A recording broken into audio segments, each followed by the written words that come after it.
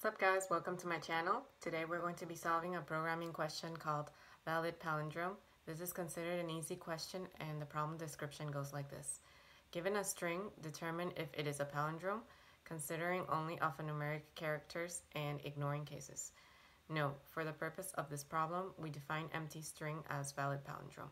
So a palindrome is just a string that reads the same from left to right and from right to left. Here we have two examples. In the first example, the input is a man, a plan, a canal, Panama. That reads the same from left to right and from right to left. It also reads a man, a plan, a canal, Panama. So that is a valid palindrome, so the output is true.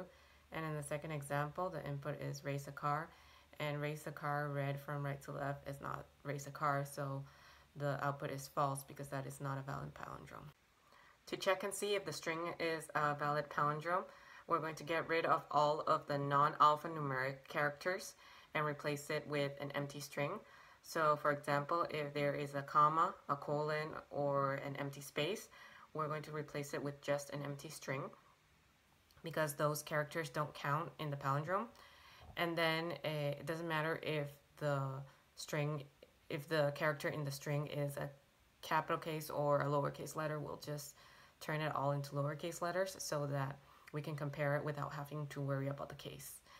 And then after that, we take that string that we just converted and we store it into a variable, and we also reverse the string and store it in another variable, and we'll compare those two strings and see if they are equal to each other. And if they're equal to each other, then that means that it is a valid palindrome, and if not, that means it's not a valid palindrome because it won't read the same from right to left. So that's how we'll approach this problem. Now let's write this problem out in Python code. The first thing I am going to do is import a regular expression so that I can check and see if the string is an alphanumeric character.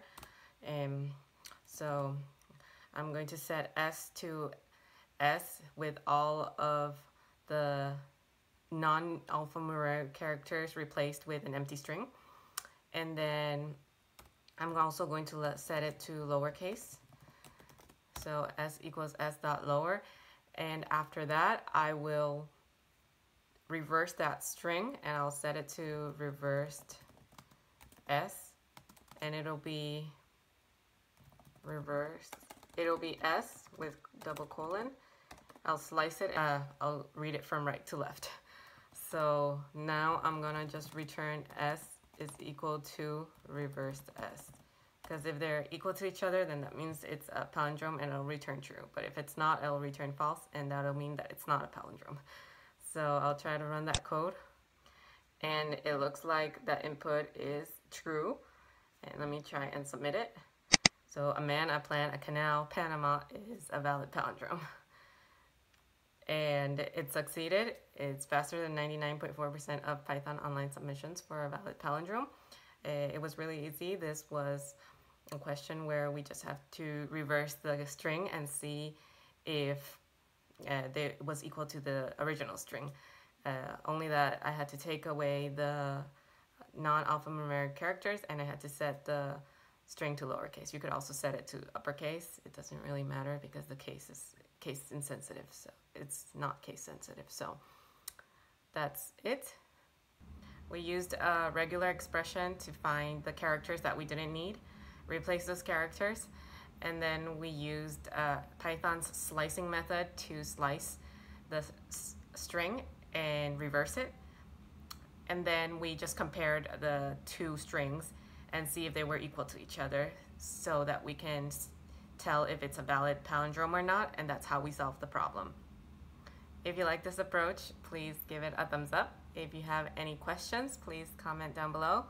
Please don't forget to subscribe to my channel. Thank you guys so much for watching, and see you in the next tutorial. Bye.